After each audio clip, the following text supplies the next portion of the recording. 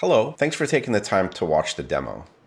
In the following, I'm going to run some out-of-the-box benchmarks against several Ingress controllers. First, a little about me. My name is Daniel Corbett, and I am the Director of Product at HAProxy Technologies. Benchmarking is a science in and of itself, but many users do not have the time required to perform head-to-head tests against the wide range of Ingress controllers that are available. Understanding how your Ingress controller and proxy performs is important, as poor performance can cause you to use excessive resources, which ultimately translates to lost money, especially in a cloud-native world. It can also lead to a suboptimal user experience for your end clients. However, when it comes to tuning various pieces of the infrastructure, many users get lost in the abyss of information online or just do not even think it's something they need to do. This means that many users end up running out-of-the-box configurations. This demo is going to focus explicitly on those out-of-the-box configurations to find out which Ingress controller performs the best in a new setup. I've included a link to the full architecture setup guide and code to reproduce these benchmarks on the HAProxy Technologies GitHub located on the URL at the top of this slide. For this demo, I've configured a 6-node Kubernetes cluster running on C5 extra large instances. One of the nodes has been dedicated specifically to the Ingress controllers. The other 5 are where we will run our Traefik injectors. I have 5 pods running a standard echo application in which the Ingress controllers will be monitoring for changes and routing traffic to.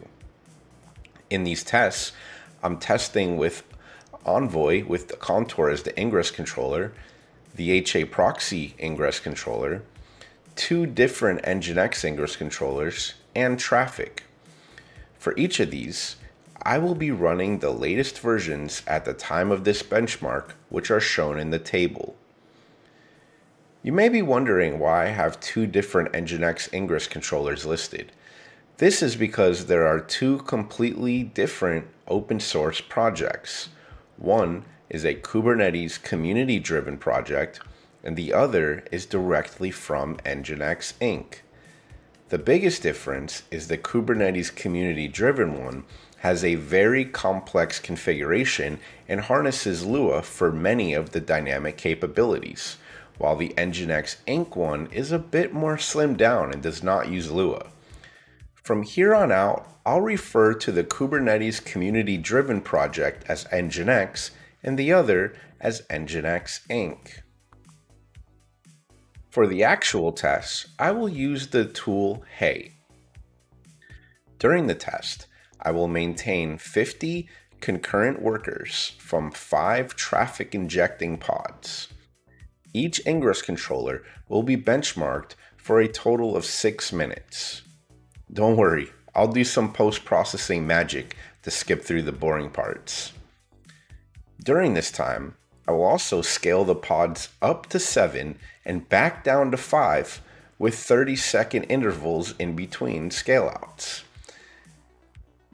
This will happen approximately 3 times, and then I will make several changes to the Ingress controllers themselves, such as adding and removing course headers and adding and removing path rewrite rules.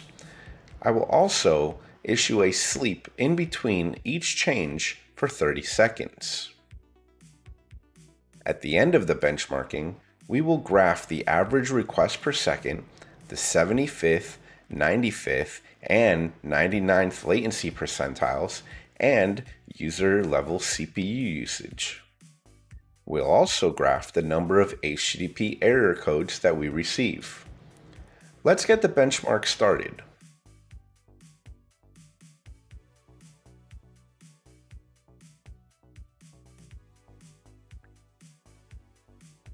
I'll be running a shell script that will handle running the benchmark as well as collecting and graphing the data. Let's go ahead and start the benchmark script.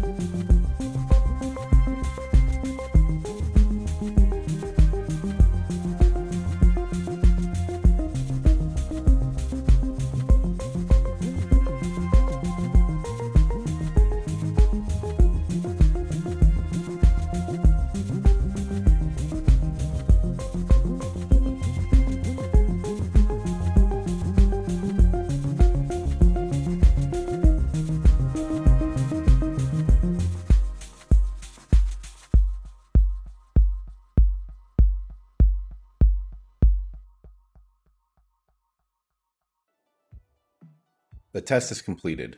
Let's examine the graph data.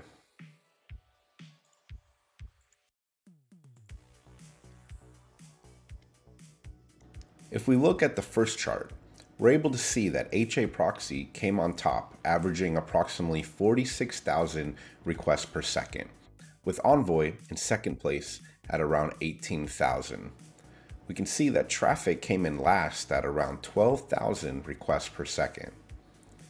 If we look at the latency percentiles, we can see that HAProxy had the lowest 75th, 95th, and 99th percentiles. In fact, its 99th percentile is half of Envoy's, who came in at second. Traefik and NGINX Inc. were neck and neck for a close third, and we can see that NGINX came in last with a massive spike for the 99th percentile metrics. Looking over at user space CPU usage, we're able to see that HAProxy and NGINX Inc. were neck and neck in CPU usage with 48% and 46% CPU usage respectively.